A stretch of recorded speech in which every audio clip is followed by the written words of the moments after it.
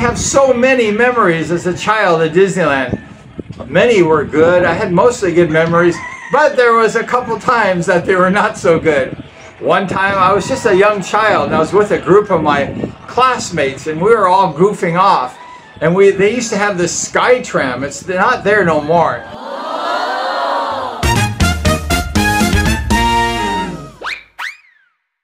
And we were going over the park and we would drop like licorice and little candies on people. And people would like, ah, you know, children, they do stupid stuff. And I was no different. And I remember getting off this ride and the security was waiting for me. And they said, we've had reports of you dropping licorice and stuff on people's heads. And then they put us into this like room and they called our parents. They had us come pick us up. And I was really scared. I was just a young child. I didn't think I was doing any bad. But of course, that wasn't good, dropping a little licorice. I didn't hurt nobody, but still, it wasn't nice. So we got a little bit of mischief at Disneyland also. At Disneyland, you walk a lot. You're walking all day long, and then you're looking for a ride where you can sit down and you could just chill for a few minutes, rest your feet, because they hurt. And one of the rides was the monorail. It was like a little rail that would go through the park. And it was nice. You go through different areas and see different things. It was really nice. And it was a nice chill to relax and to just rest your feet. And it was kind of an early day tram. The monorail started in the middle near the water area where the submarines are. And it would go around the park on the parking lot.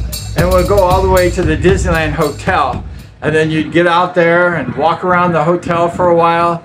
And it was a nice hotel. There wasn't that many hotels back then. And then after you're bored going through the shops and stuff, you get back on the monorail and you'd head back to Disneyland. And it was really a fun ride. And another ride was the People Mover. That was an early day ride also. That was kind of ahead of its time. You'd get on it and you just cruise around the park a little bit. And it was nice, you know, you got to ride in some different attractions and see them. But it was just a nice way to rest your feet, to chill, to feel the fresh air. And it was just like nice being in those days. Another ride was the go-karts. You know, we used to ride those go-karts. And having been a motorcycle racer for my life, I always enjoyed the cars and the motorcycles. And they had the car racing, Autopia.